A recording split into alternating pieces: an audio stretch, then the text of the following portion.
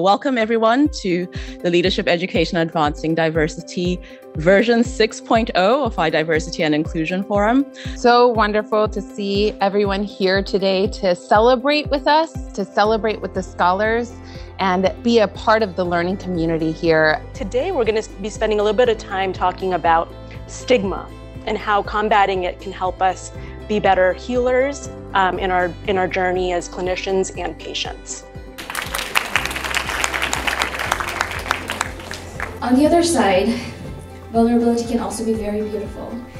We talked about what it means to have that sense of belonging and how it incorporates both intention, inclusion. There's the tree fell down would look like the tree fell down, but in ASL it would just look like that, right? So very different. What scholars gain beyond the classroom environment is this network of peers and like-minded scholars that will ultimately continue to build in that network and community for their entire career.